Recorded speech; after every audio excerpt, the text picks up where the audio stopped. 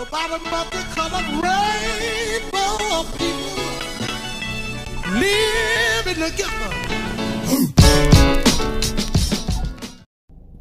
Good morning.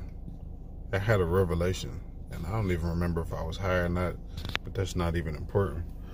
I noticed, and I just been taking a look at my habits from the last year or two and how that's changed, because I had time to just sit back and reflect on a whole lot of stuff, and I noticed that I kind of just stopped talking. Like, I've still been into like certain aspects of what I used to do, but I pretty much cut out a lot of what I was used to doing in the first place. Like, I really don't have a whole lot to say to nobody. And one of the reasons why is I realized my words are a whole lot more precious than I ever gave credit for. And I kind of just let them go to waste frivolously, or words of advice going to people that I know, you're going to do what you want to do. I don't know why you wasting time talking to me. I don't know what you even looking for. Well, I know. That's why I know I'm wasting my time. So I had to stop doing it. And now it's different for me that I'm actually valuing something like the amount of words I use. Not that I'm keeping account, but man, I'm already funny about the social aspect of life anyway. I can talk my ass off, and I would say the majority of the people that come across me wouldn't even think that. So it's kind of funny how I balance that out. It's people that I just really click with, and those are the people I gravitate to, or they gravitate to me. However that works. We kind of find each other. Everywhere I go, it's like one person, maybe two. They just find me. They fuck with me, and that's just what it is. And, you know, for the bulk of everybody else, I'm just around. You know, we might have some kind of interaction, but it's really not about a whole lot. It's just the natural song and dance we do in passing. I thought about, strangely, and just looking at my social media habits, I thought about one of the things I used to do is like spread a lot more information than I do now. And I guess I had like a couple of different like waves. I was ahead of a whole lot of what's happening. Like, it's stuff people talk about now, I was talking about 10 years ago. So I'll be honest and say, yeah, you know, a couple of years ago when it started, I was like, man, wait a minute. Like, now y'all want to talk about it.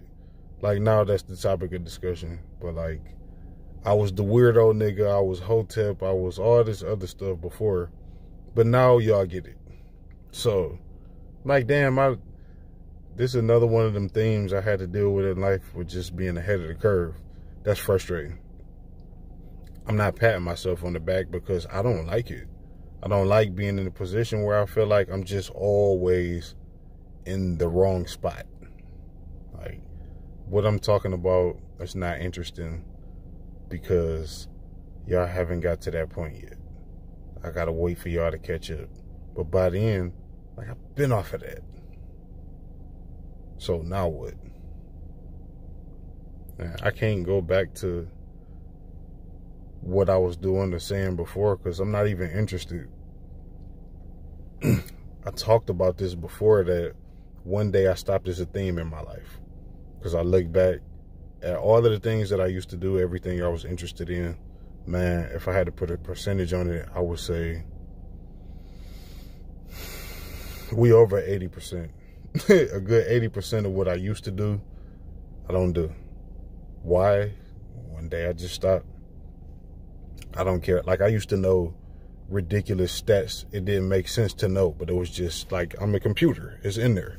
So I was like that into sports, and like multiple sports. I watched everything. Basketball, football, hockey, tennis, golf. I watched X Games. I watched all the winter sports, Olympics, like, man, table tennis when they came on ESPN, like all of that. I watched everything. And now, man, I don't give a fuck about a sport. I don't give a fuck about a pro athlete, none of that, man. I still keep up with NBA. because I keep up with the NBA because I like the way they pull off the theater of it. It's just like male soap opera. It's so much drama. But, yeah, I like all the movement. There's a lot of stardom, and they keep you interested because they always, like, switching it up. But, man, yeah, so I'm kind of an NBA junkie. The Pistons suck in the way they do, kind of mess it up a little bit for me, but that ain't never stopped me from just enjoying basketball because I've never been about one team or one player. I like enjoying the game and enjoying, like, just seeing them play. Watching them play is enough for me, as long as it's professional, because, you know, I don't have the interest in the other levels like I used to. I don't watch the same shows I used to.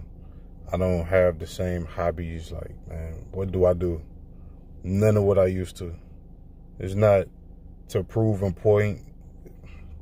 That came out weird. It's not to prove a point.